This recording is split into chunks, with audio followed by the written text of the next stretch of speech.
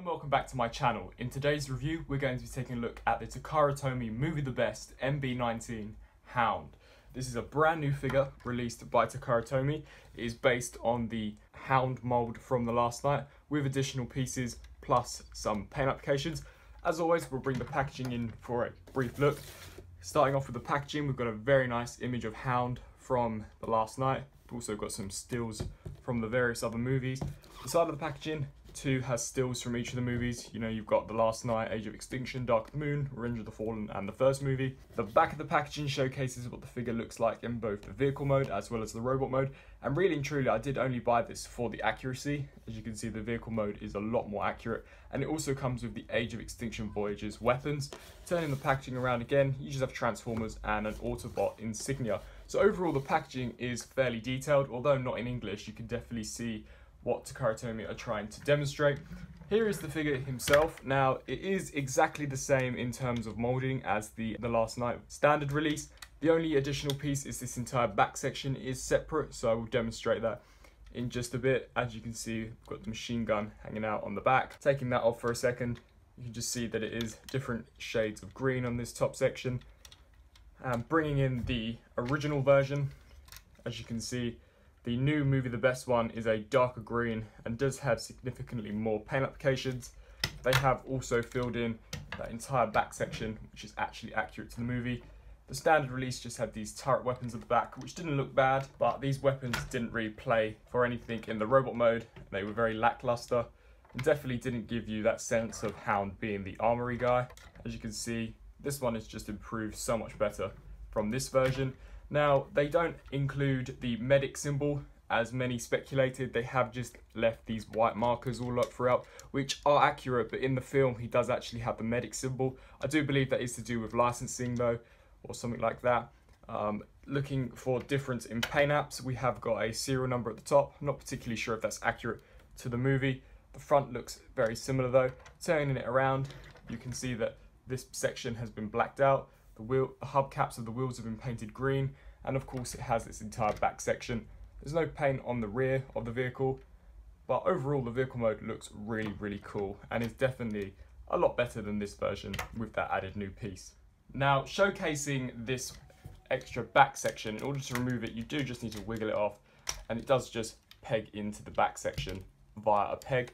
Now, once this is removed, you can see that all of Hound's armory weapons do store in this, which I think is a really cool touch. They all have their own specific spaces to peg into. These are all the Age of Extinction Hound's weapons, so there are none that are brand new molds. However, I'm extremely pleased that Takara have included these weapons, as I stated before, the old version's weapons really were quite lackluster. Here is the other weapon. This is the machine gun that folds up and can tab into the side of this. Taking a look at the weapons, he does come with a pair of these shotguns, which have been detailed very nicely.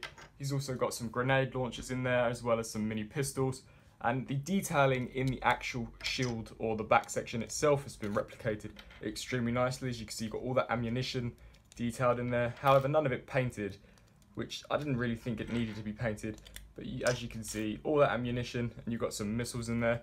So it is really nice that Takara have included some details in this and not made it bland. Now, when it's in the robot mode, you are supposed to fold it out like this, and it is actually supposed to house some of the weapons. So you can actually plug, for example, these weapons into the top and have Hound look as if though he is shielding himself behind it and firing the weapons at the same time, which I think is really cool. As for the vehicle mode, without this back section, it is essentially a repaint of this figure, minus the cannons. So you can see that the only brand new thing from this Movie the Best Hound is this back section. I'm not going to show you the transformation, as this figure has been out for some considerable time now, at least this mould at least, so I will just skip straight into the robot mode. Now, here we have the figure in his robot mode. Now, in the vehicle mode, this was really the element that shone the most and was the most noticeable in terms of differences. In the robot mode, however, I actually believe the paint applications really shine through on this brand new Hound. I will bring in the previous version in just a second to compare. But as you can see, this version of Hound has been given a much more premium paint job. We've got some really nice metallic details in the torso section. The bullets at the top have been painted. This entire vest section has been painted a darker green in order to segregate it from Hound's chest. We've got the medic symbol at the top without the actual cross in it. These headlights or faux headlights have been painted as well, and all the way throughout he's been given this really nice gunmetal silver throughout just to highlight some of the finer details. Got the gunmetal on the arms, we've got the green missiles and the orange sections which has been picked out fairly nicely. The back of the robot is still fairly bland, we do just have the vehicle kibble on the back. However, the front appearance definitely looks really nice. Now, bringing in that previous version of Hound, this is where you're going to notice a stark difference in terms of the colour. As you can see, Takara have actually used a darker green plastic. This is a much lighter green, and I would say a lot more toyish in terms of appearance. This definitely does look more like a collector's piece. As you can see, the details have just been completely different. Whereas this section had this kind of grey paint over the top, this one's been given the darker, more accurate green, and all the way throughout, a lighter gunmetal grey has been apparent rather than this dark grey.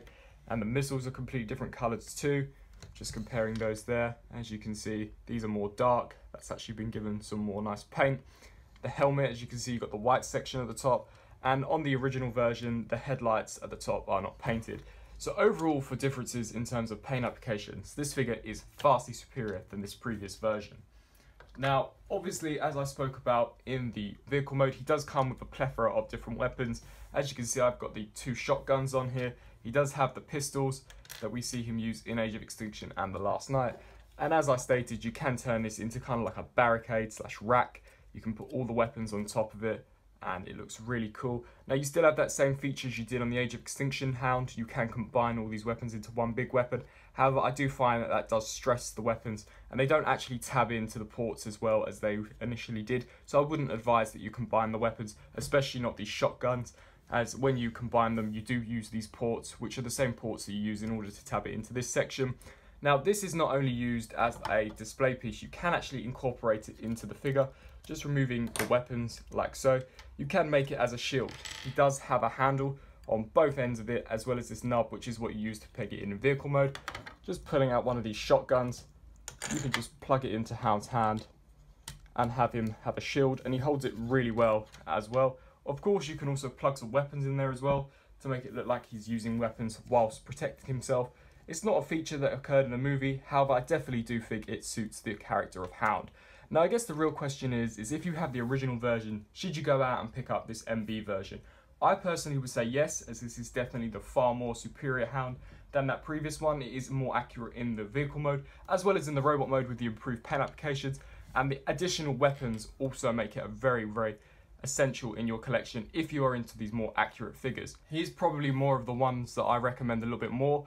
MB Bumblebee has got very subtle differences. This has major differences, hence why I'm recommending it so strongly. I hope that you enjoyed this comparison video. It wasn't necessarily intended to be a full-on review. I was just comparing it to the previous version, as I did do a review on this guy when it initially came out back this time last year. If you enjoyed this comparison video, please let me know down in the comment section below. Please like, comment and share this video, and until my next review, I'll see you then. Thanks for watching.